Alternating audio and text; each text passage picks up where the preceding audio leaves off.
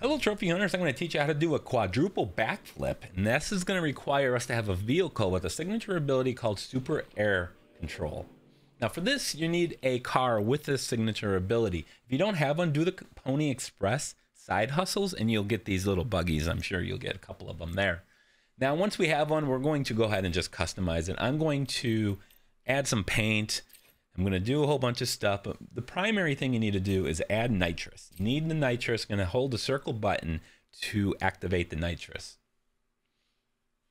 Add the off-road kit if you want. Go ahead and do the upgrade kits. That'll give you a little bit more acceleration and speed. The more speed you have, the easier it's going to be to earn this trophy.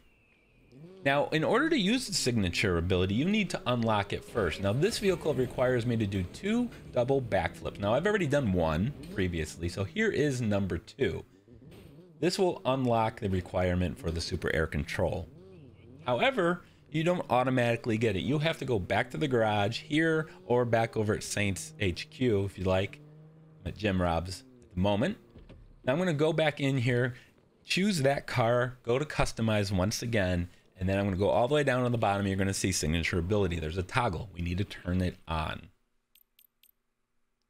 I'm also going to set it as my favorite car, grab a helicopter, and look for a place to do this jump. And I found a pretty decent one. I'll show you on the map in a little bit. I also got the mechanic trophy. There we go. That's for fully upgrading a vehicle.